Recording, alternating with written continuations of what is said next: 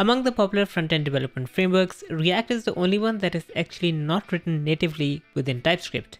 However, every single React job out there seems to demand TypeScript, so in this lesson, we will look at 5 neat tips that you can use when using TypeScript plus React, so let's go.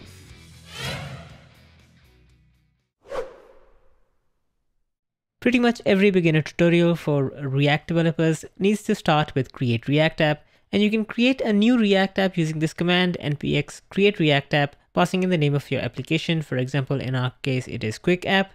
What you might not know is that you can pass in additional flags, that is ---- template, and use TypeScript. And this will generate a React application that actually uses TypeScript out of the box. And you can see that if we run this application by running npm start, it tells you that we can edit source/app.tsx, which is the TypeScript file, in order to modify this page.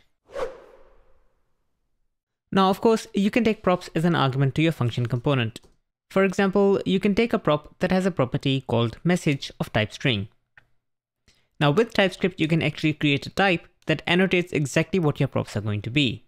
So we can create this type called appRops with message string and annotate our function argument with this particular type. With this props annotation in place, anytime anyone tries to use our app component, they will be forced to provide the message property of type string, ensuring much greater maintainability of our React function components. Right after props, the next key concept within React is state. Now with function components, we can create state by using react.useState. For example, here we are creating a state to store a user with properties name and age. And you can see that this type is inferred when we hover over the user variable returned from useState.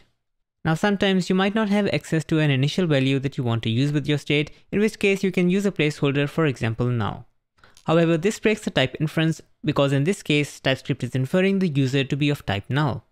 Now just like we created a type to declare what our props are going to be, we can create a type that declares what the user type is going to be, and here we have a type user with property name of string and age of type number.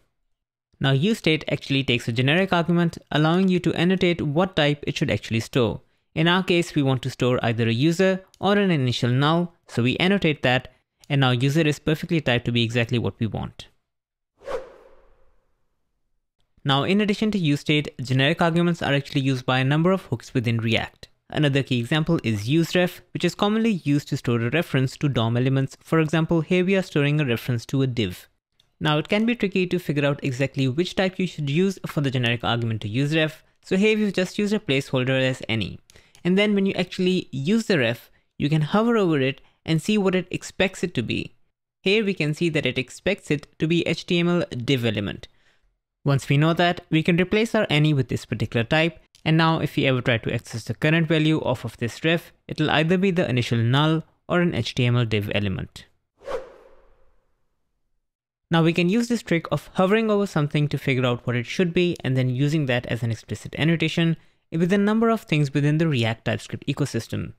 Another example are form event handlers. For example, here we have an onChange function which is designed to handle the onChange event of an input element.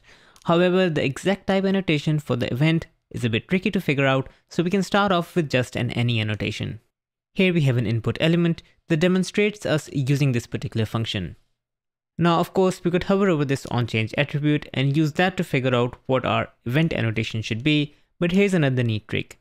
We can actually take this function and move it completely inline, and now remove our explicit any annotation and let TypeScript figure that out based on this application to the onChange attribute.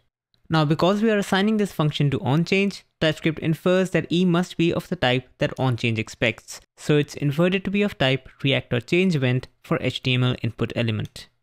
Armed with this knowledge, we could create a function with this explicit annotation.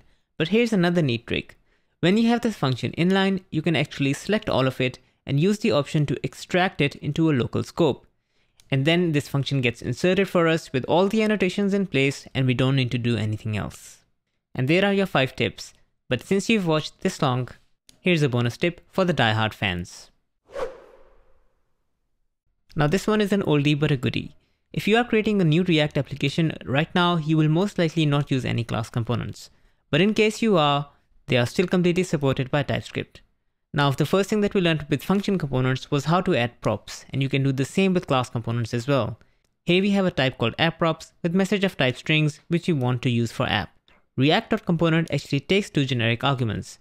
The first one is the props. So we can use our appRops to annotate that the app component expects always a message of type string to be passed in. And then internally within the class, we can use it off of this.props. And the next thing that we looked at was state. And you can use state with React class components as well. Here we have a type declaring our app state to be something that has an optional member called count of type number. Now the React.component class takes the state as a second generic argument after props. Once we add that, we can access the count off of this.state. As an additional note, if you want to provide an initial value to the state, you can create it as a property on the app class. Here we've created state of type appState and initialized it with count value 0. And that's all for this lesson. Leave a comment below with your favorite React plus TypeScript tip. And if you enjoyed this lesson, then smash that like and leave a subscribe, and I will see you in the next one.